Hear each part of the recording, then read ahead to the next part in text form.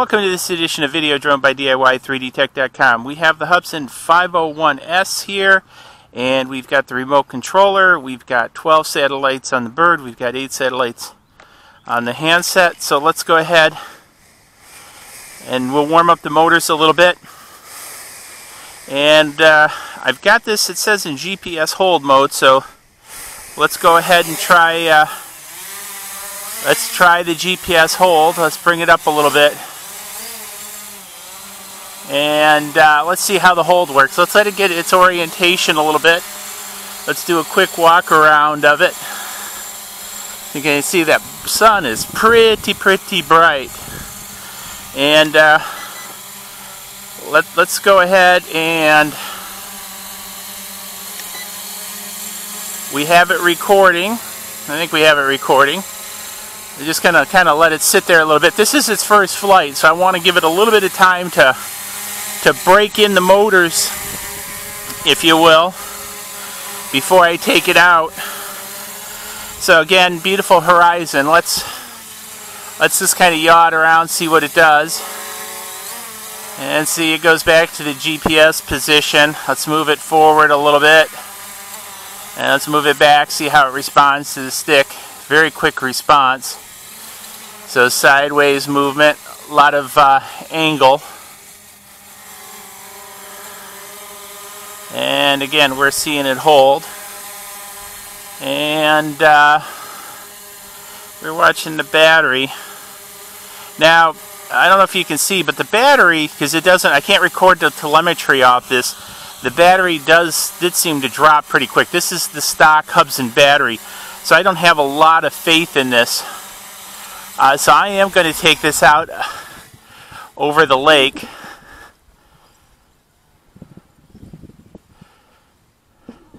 And she's a little bit sporty. I want to take it up a little bit. And so it's up there. We're just going to yaw it around. We're going to do a little bit of quick yaw party for Norbert, see how fast it spins. It spins pretty darn fast. So here's looking back at me on shore. And I'm kind of facing out into the wind. The picture on the remote is really good. It is really good picture. So I've got it. So let's point it out this way. That's kind of down beach. I'm just trying to figure where can I take this out a little bit further.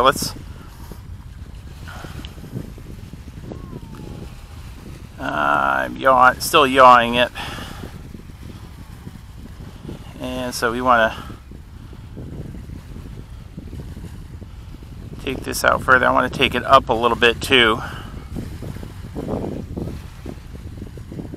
And we're out there. Let's look down lake again. That's down towards the bridge. We're not looking down towards the bridge. Trying to keep the CCD a bit out of the sun, if you will. So we're out there. And I want to take it up a little bit more. So I'm up about 40 meters now. Holding on 12 satellites. I've got definitely a lot of glare up there. Definitely a lot of glare. And again, beautiful morning here. I'm going to do rotation just so you can kind of see everything. It's a beautiful morning out here. Lake is just gorgeous. You can see the sun over there. It's probably blocked out. Black dot. You can see down lake here. And it's all pretty good.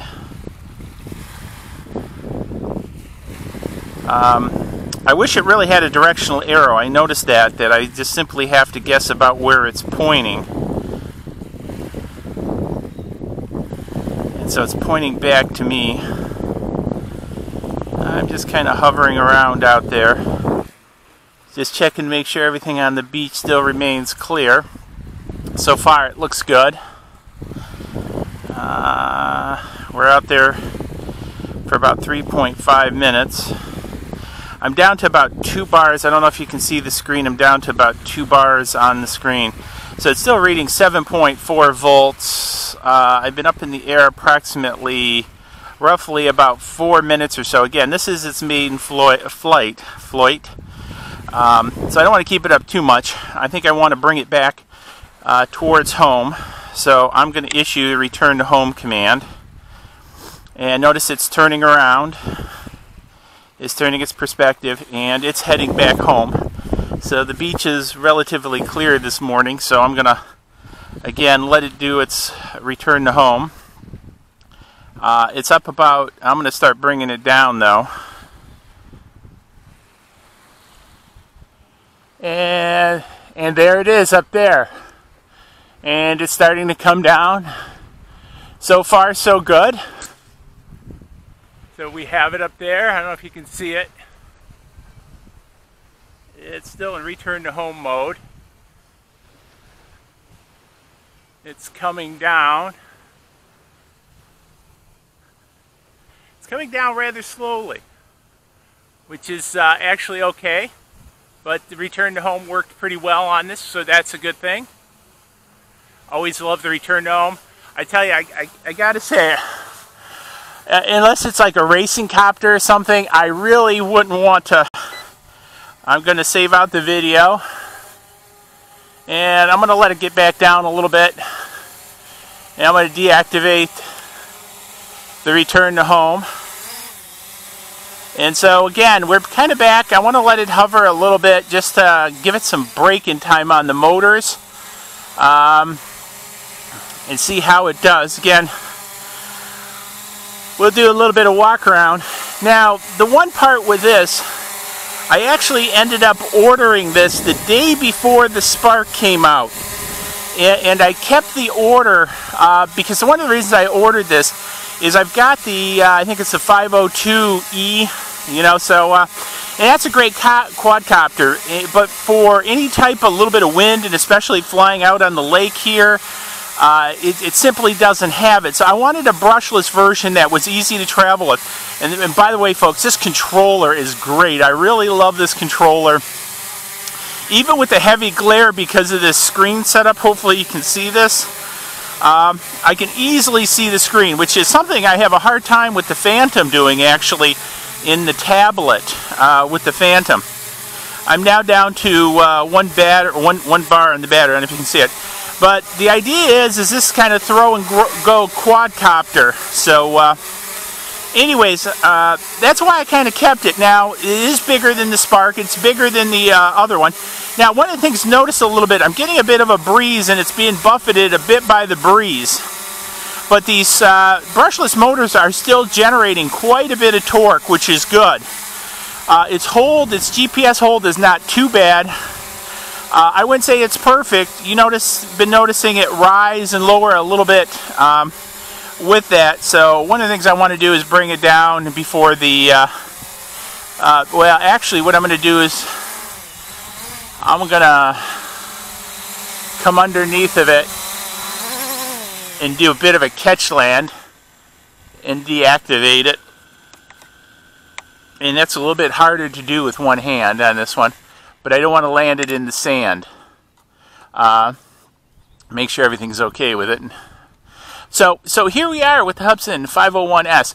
This is a great, you know, throw in the back of your trunk and you can grab out and go on the beach and go flying type.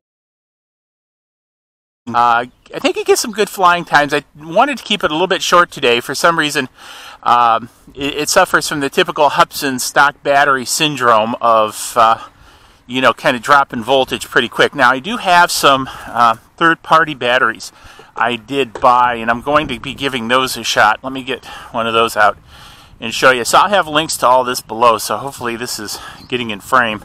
So I'm going to go with these HOBBYTIGERs and see if they're an improvement over the Hubsan. So hopefully you enjoyed this flight of the Hubsan 501. I keep messing up the numbers. 501s. If you did, hey, give it a thumbs up. I've put links to this below. I think this is a great, a little bit larger scale travel copter. And I think also the great price with respect to the Spark is this is about half the price of the Spark. For the batteries and the antenna mods you're going to see me doing everything, I'm probably about $300. So the The Spark cost me $7, so there's a pretty good size difference in price. Now, this isn't going to fit in your pocket. This is bigger than the 502, but I think this is still a good throw and go quadcopter. So thumbs up, subscribe over there, comment below, and we'll see you in the next video, guys. Cheers.